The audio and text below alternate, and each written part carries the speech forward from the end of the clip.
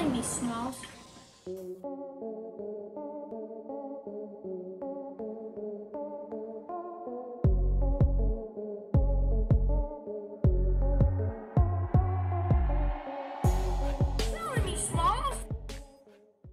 She's a monster. He made a deal with the devil. She's the devil. Doesn't work if you constantly demonize each other. And I mean that literally, by the way.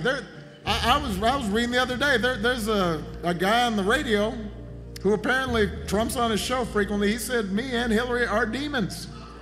Hey, how are you? I want to thank... Christian God is the one and only true living God, the creator of heaven and the universe. Jesus Christ is God. Jesus Christ is God. Suggesting. You are absolutely right that John McCain has not talked about my Muslim faith, and you're absolutely right that that has not Christian come faith. My Christian faith. And well, what I'm saying is he hasn't suggested that I'm a Muslim. I agree.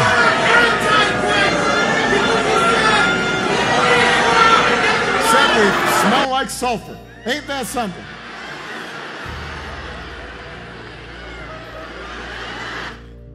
Complete destruction from within. Everybody who's in, let's call him the Lord of the Flies, is the Lord of the Flies administration is a world of evil spirits and true biblical deliverance. The evil spirits that come out always have, seriously, a smell of sulfur, and it's fascinating, or a smell of feces. Let's just be blunt.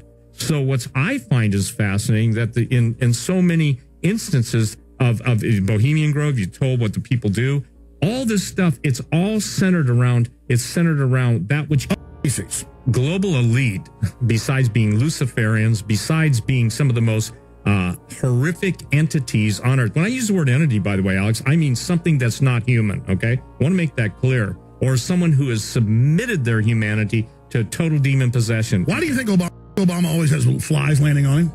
Well, can I tell you something? Michelle Obama, and you should have your guys look this up, was talking about his odor, okay? Now, I'll tell you why. Beelzebub in the New Testament means Lord of the Flies, okay? Lord of the Flies. So Beelzebub is another name for who? Satan. Venomous snake. Yeah, well, according to WikiLeaks, and we tried to unverify this to make it, something that like I would write from a satirical standpoint.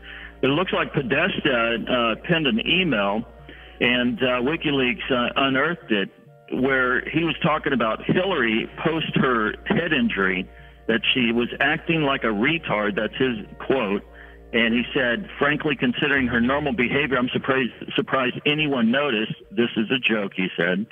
Have someone talk to her doctor, see if there's anything he can give her. Also, I've noticed that she has an odor lately. It reminds me of a combination of boiled cabbage, urine, and fart. She just told Glamour magazine that her two girls get into bed with her in the morning, but insist on kicking her husband, Barack Obama, out of that bed. The hero running for president, of course, because, quote, he snores and he stinks. She smelled that bad? She really did, Alex. She really, truly did. And I'm not just being tacky. Call me Margaret Mead in Samoa. I had never seen or smelled any woman like that, ever. Said from my Secret Service sources, and I also talked to people in protective detail from the Pentagon, they said, we don't know what's going on, but Hillary smells like a dead pig. And I talked about it, and they said I was completely insane. I said she smells like a demon, and that Obama stinks to high heaven. Well, I don't know what a dead pig smells like. I do. Well, the point is they smell like hell. But it's funny, but I don't know if you read about it in the book, but wow, that's crazy. I mean, you're bringing up how bad she smelled. I'm just telling you, people are telling me she smells. So what's she smell like? I don't know. I'd never smelled anything like that before. I mean, her hair was dirty and greasy, and her dress was stained.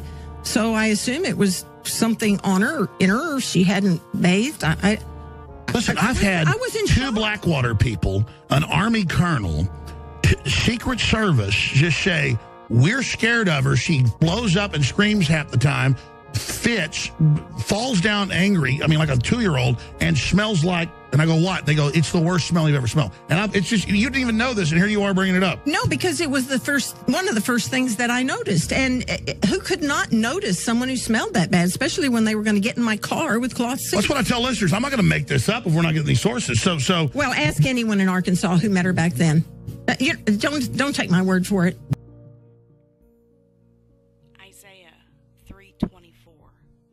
And it shall come to pass that instead of a sweet smell, there shall be stink, and instead of a girdle, a rent, and instead of a well-set hair, baldness, and instead of a stomacher, a girding of sackcloth, and burning instead of beauty.